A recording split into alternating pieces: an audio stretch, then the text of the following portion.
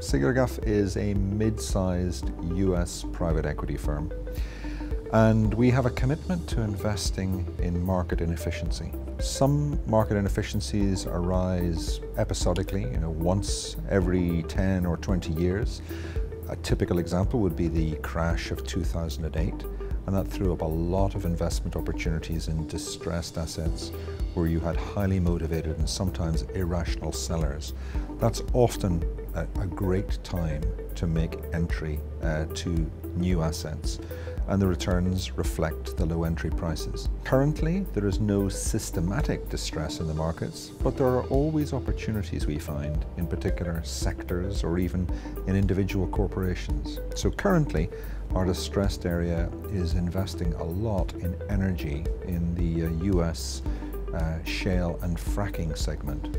What happened there is a lot of capital was raised in 2014 to take advantage of the fall in oil prices.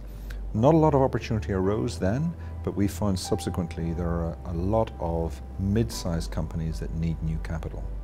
So that's distressed. Two other things that we do I'll mention. One is US SMEs, so the so-called lower mid-market US buyouts.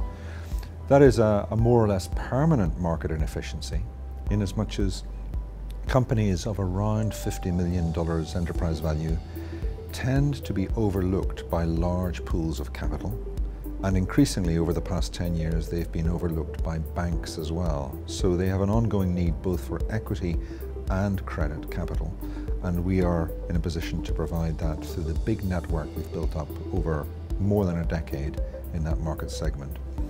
And then we also have a big presence in private markets in emerging markets. In fact, we are probably the largest single private equity investor in emerging markets.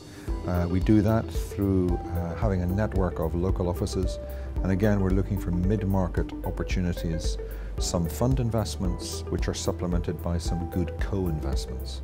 So that's basically our business model, and that's how we go on delivering mid-teens returns to our investors.